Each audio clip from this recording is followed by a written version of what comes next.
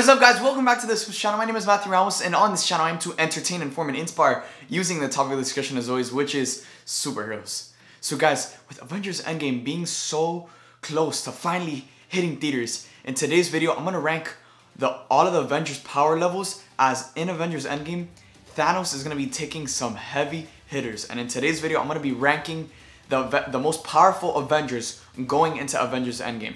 So before I get into today's video, guys, remember to stay to the end of the video for giveaway details. I'm going to be giving away this Avengers Endgame art canvas. Now, without further ado, let's rank the most powerful Avengers going into Avengers Endgame. So guys, I'm only going to be ranking the people who survived the snap, because these are going to be the primary heroes that are going to face off against Thanos. So coming in at number 11, we have someone who's expected to be at the bottom, and this is Black Widow. Black Widow, you know, she's been a joke in these movies when it comes to the big fight scenes.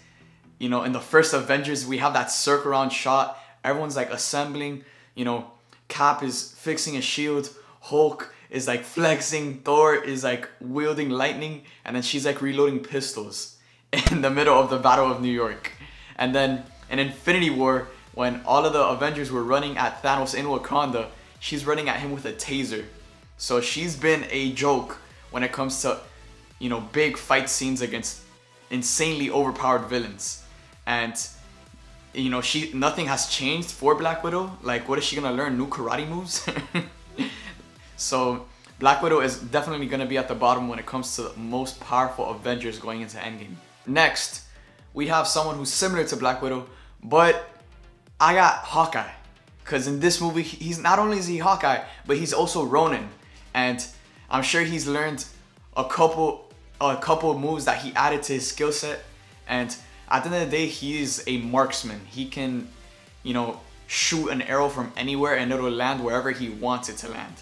So he is definitely more, I would say, more powerful than Black Widow, but not as powerful as anyone else on this list. Next, we got Nebula, the daughter of Thanos, who Thanos literally trained. Nebula, you know, she's very underrated when it comes to combat skills, because she's just not as powerful as everyone else, but that still doesn't mean that she isn't powerful herself.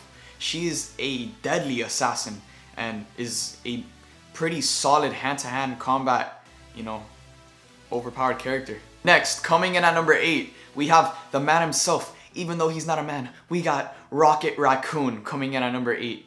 So we all know Rocket is a tech junkie, and now in this film he's gonna meet Tony Stark, and I feel myself and our superhero community, I think we all can agree when we say that these two are like a match made in heaven. We just cannot wait to see Rocket and Tony collab and, you know, share their love for technology and inventing new creations. We can't wait to see them share that love on screen and create some badass weapons, not only for themselves, but for the rest of the Avengers. And in Avengers Endgame, we see Rocket has his new comic accurate suit, and that he is going to be carrying some heavy weapons going into the battle against Thanos or against whoever Rocket is going to be facing in Avengers Endgame. Coming in at number 7 is someone who I wanted to put higher on the list, but I just couldn't. And this is Captain America, the #1 hand-to-hand combatant ever in the MCU, but he's still not as powerful as everyone else above him, because at the end of the day, all he can do is fight hand-to-hand, and he can throw his shield all he wants, but you cannot put him to fight against someone like Captain Marvel, Thor, Hulk, Iron Man. Like, that just cannot work. All of these characters are so much more powerful than Captain America, unless Captain America is able to wield Thor's hammer. Then, if Captain America wields Thor's hammer, then later on in this video, I will be adjusting the list for different scenarios for different heroes. But as of right now, we don't know if he's gonna wield Thor's hammer. And if he doesn't, then Captain America is staying on number 7 on this list. Coming in at number 6 is Ant-Man. Ant-Man is someone who has been getting memed all over the internet of, you know, he should just shrink, go inside Thanos' booty, and just, you know, turn into Giant Man while being inside Thanos. And he's been someone who's getting really memed right now in the superhero fan community. And Ant-Man is we know he's definitely gonna play a key role in Avengers Endgame.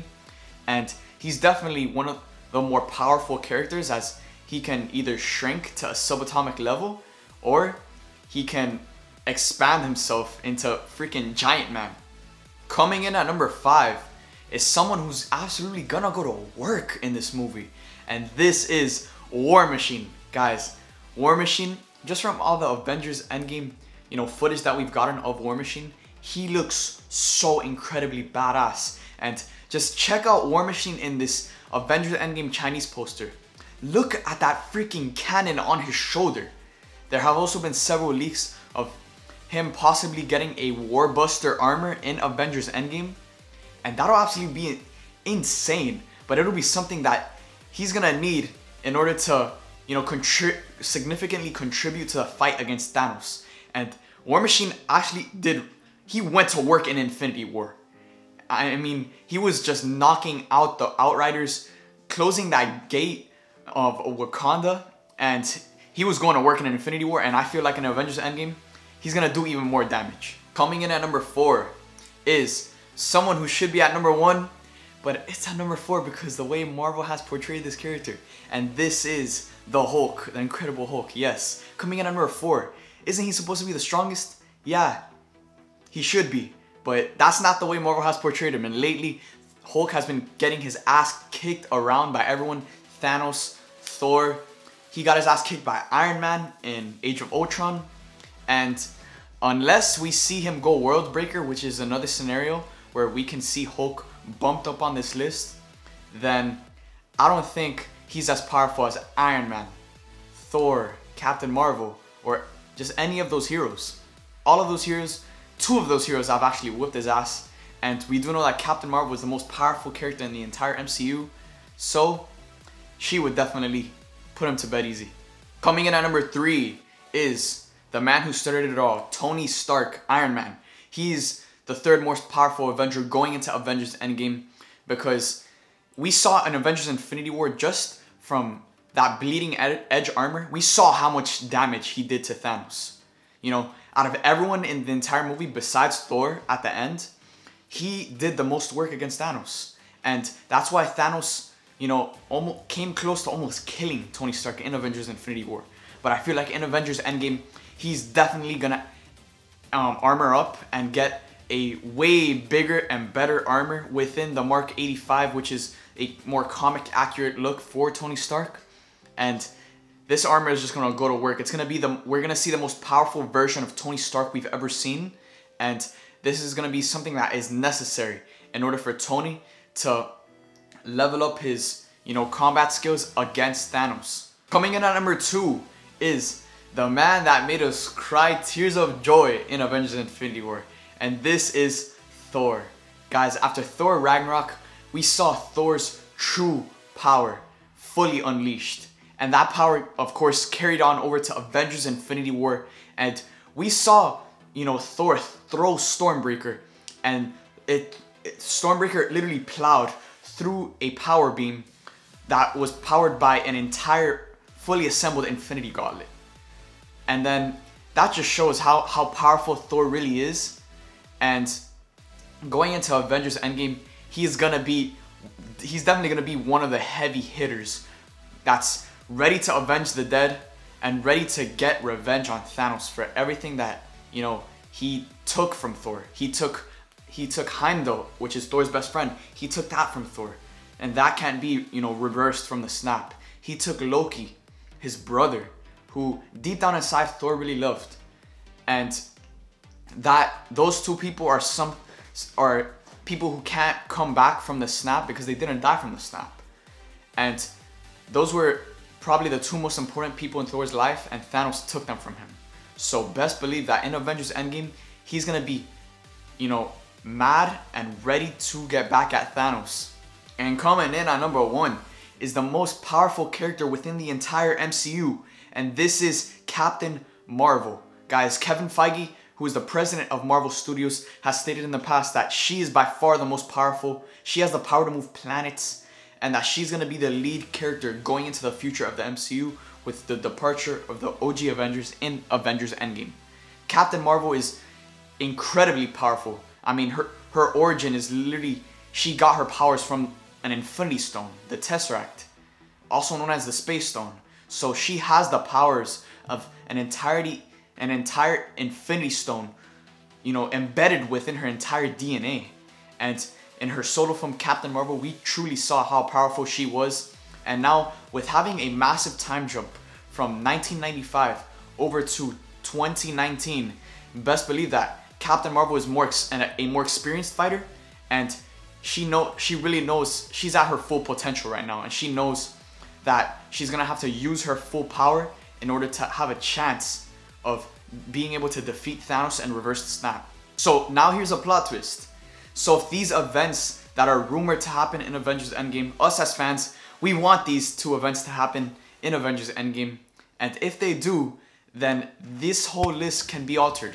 But for the first event, if we see World Breaker Hulk, the true Hulk from the comics, the real strongest Avenger in this film, which I think we're gonna see because they've been saving Hulk for this movie, and I don't think they're gonna hold back with Hulk's true power, and we're gonna see Hulk at his true potential in this film. And if we get World Breaker Hulk in this movie, then he is by far stronger than, I'm sorry, I don't care what Kevin Feige says, but Hulk is stronger than Captain Marvel, and Hulk is gonna take the #1 spot on this list if that were to happen in Avengers Endgame. The next event is something that we all want to see as fans, and something that I hope happens if he truly meets his end in this film. And this is Captain America wielding Mjolnir, also known as Thor's hammer. You know, back in 2015 in Avengers Age of Ultron, we got that little tease of Cap almost being able to lift Thor's hammer. And this would just be such a big payoff for this character and his whole entire arc in this movie. You know, he's by far the most likely to die in this movie. And if he's gonna die, I think he's worthy to have the most badass moment of this movie, and that is when he's able to lift Mjolnir and, you know, bash Thanos with it or something.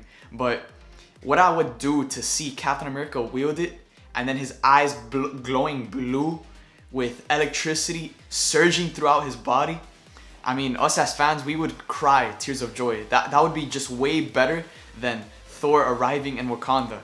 So if Captain America, who's likely to die in this movie, were to wield Mjolnir, he would come in, I would say, at #2 on this list. So guys, now I'm kicking it back to you guys. Let me know in the comment section down below, who do you guys think would be the most powerful Avenger in Avengers Endgame? Captain Marvel, Thor, World Breaker Hulk, or Thor hammer lifting Captain America, or an Iron Man? Throw him in there.